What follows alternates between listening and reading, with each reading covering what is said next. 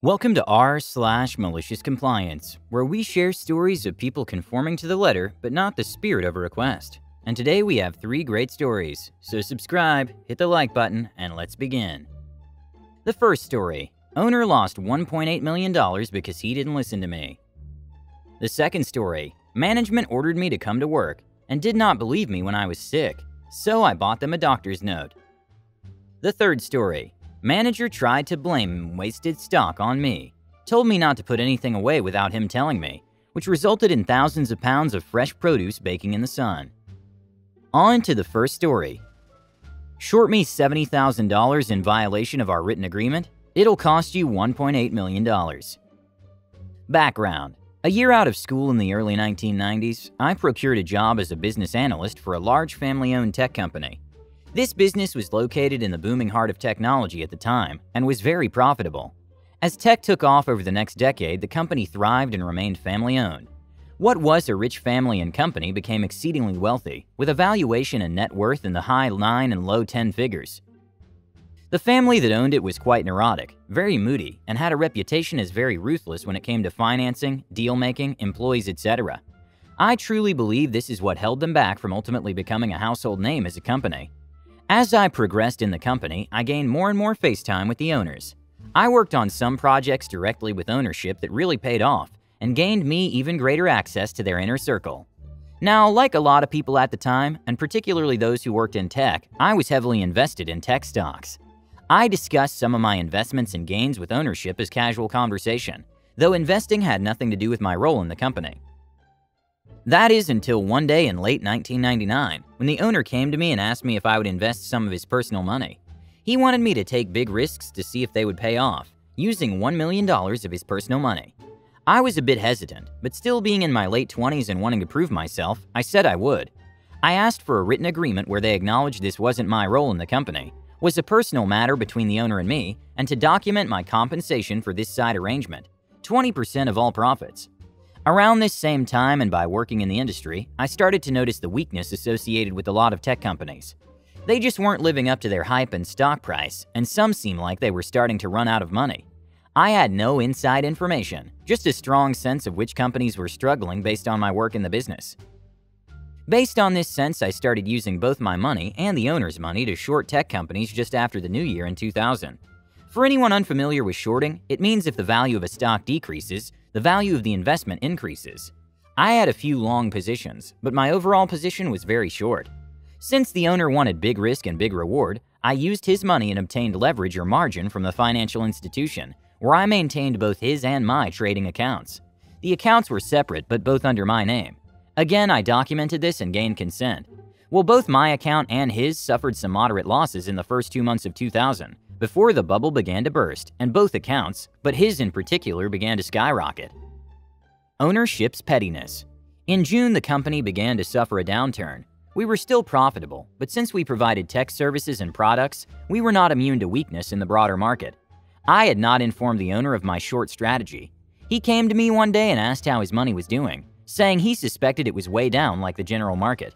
To his surprise, I informed him that while we still had some money tied up in options, puts and shorts, but based on the positions I had closed, there was $1.35 million in cash sitting in the account that belonged to him. Again, I still had a bunch of open positions, which if memory serves were worth about $1 million on that date, but the positions I had closed had yielded $1.35 million in cash just sitting in his account, which was in my name. The owner, either through ignorance or lack of attention, said, "Great, $1.35 million. Fantastic work in this down market. Will you please wire it to me?" I responded that I would be taking my 20% of the $350,000 profit, or $70,000, before wiring him the $280,000. I also reminded him I still had open positions that had yet to pay off or close, but I didn't state the amount. He once again appeared not to understand or comprehend the open positions statement, but instead totally focused on and became incensed about my rightful claim for $70,000. He went on and on about how times were tough. I should be grateful for a job, particularly at my young age, and the entire $350,000 was necessary for him in the company. I knew this wasn't true based on my position within the company. Worse, this was my first time personally experiencing the greedy and corrupt nature that served as the basis for ownership's reputation. The revenge. Now comes the revenge. Since after 2 separate conversations, the owner didn't seem to grasp that the open positions would yield at least some income, and thus additional profit, I decided not to mention it again. I sent him back the entire $1.35 million and continued to manage the open positions to the best of my ability. And here's the kicker, the owner never brought it up again. He seemed to think the $1.35 million payment was the entire value of the account, and never understood or remembered that open positions still existed. He never asked for records, tax documents, or any time or audit of financials. Given the fact that he was dishonest with me, I didn't feel the need to disabuse him of that notion. Ultimately, after a bit more net gain, I covered all the shorts and exercised all the options, puts in this case, for an additional $1.8 million. I worked for the company for 3 more years and owner never asked about it during my tenure, after I gave notice or since. I know it's a bit crass and even shady AF, but given his dishonesty with me over the $70,000, I felt justified in keeping the additional $1.8 million. I paid taxes on the gain, long-term cap game, and went on my way with a fantastic nest egg. Nobody has asked about it since, and I've only told the story to a few people, and even then, only after the statute of limitations passed. The final ironic cherry on top of this sundae is that during my remaining 3 years I gained greater influence with ownership in position within the company because they considered me loyal for giving the $1.35 million back and not making too much of a stink about the $70,000 profit. Little did they know I got the better of them. The company eventually folded due to family disputes, but my understanding is that ownership walked away in a very good financial position. They likely could have been a much better and greater company had they not practiced the same dishonesty that they showed me with their vendors, clients, and employees. The next story is, you're only allowed to work your contractual hours. A couple of years ago, I had a job doing some translating. The job was simple, easy, and boring, but because I had a skill set that was rare and necessary for the job, they needed me more than I needed them. Management were kinda dumb and unhelpful. The kind of managers who would try to write you up for going to the toilet too many times a day, or taking 1 minute longer on your lunch break because a queue to get past security isn't a good enough excuse. You need to be back 5 minutes before your lunch ends. A coworker of mine was reprimanded by management for doing his work too quickly. When he asked what concerns about the quality they had, they told him that it makes everyone else look like they're slacking, which looks bad to the company who outsourced us. So basically, management just wanted everyone to look busy. During my time there, I got diagnosed with a chronic illness that meant I could no longer work my original contractual hours of 40 hours a week. Instead, I would sign a new contract stipulating that I would work Monday through Wednesday 9 to 5. They were very reluctant to do this, and no one else was able to get such an adjustment, but since they couldn't find anyone who spoke my language, they were a little effed. This worked out to be beneficial for both of us. I got my work done a lot faster now that I wasn't chronically worn down, and the company didn't lose my skills.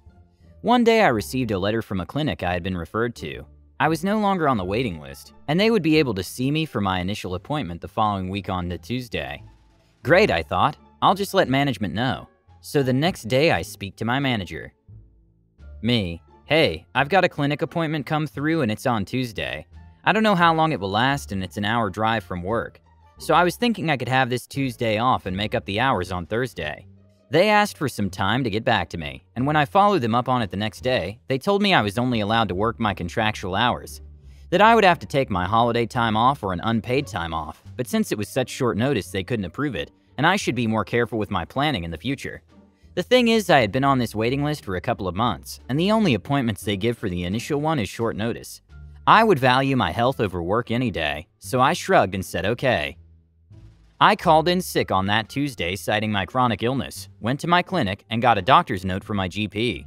The following day, I was immediately called into a meeting. They accused me of skipping work, calling it a fake sickness, and threatened me with a disciplinary.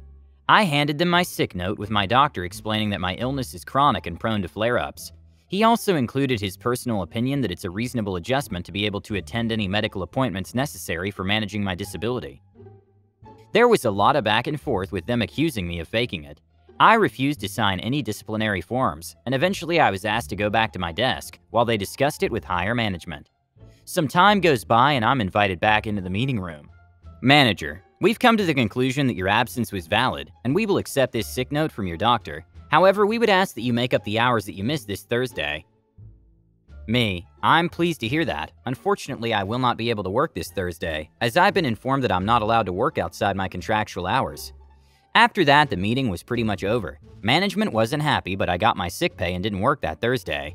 I stuck it out for a couple more weeks, but management was super grating. When I handed in my notice, they begged me to stay, offered me a significant pay raise, but working with tedious management just wasn't worth it, and I had great fun telling them that. The last story is, don't put stock away until you say, okay, I'll watch it die. I worked for a small independent green grocers that had a boom of business during the first lockdown, and so brought me on to help deal with orders, organizing their website and general admin. I'm the sort of person who likes to get stuck into things wherever I work, and so slowly I started doing bits that were not really my job description, but I helped other staff out. One of these roles was to put stock away and rotate it in the fridges. Every morning we would get a delivery of fresh fruit and veg.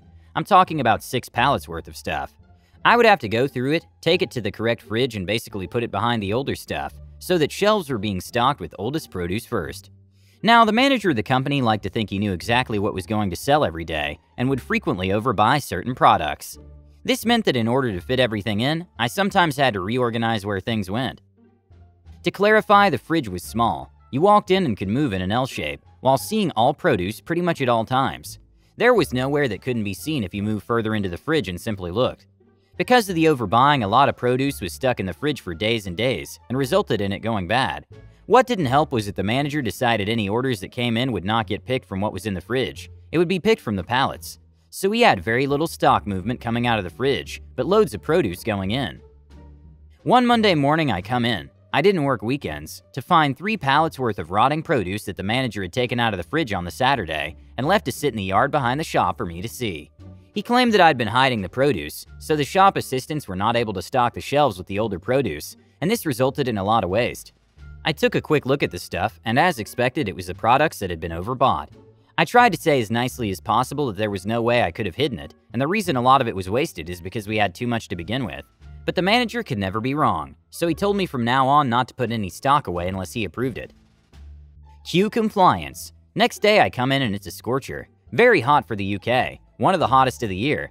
I see the stock sat outside on pallets, and can even see some of it sweating already, despite only being out about 15 minutes before I arrived. Normally I would get straight on it and start putting it away, but I had not been asked yet, so I went up to the office and got on with some admin.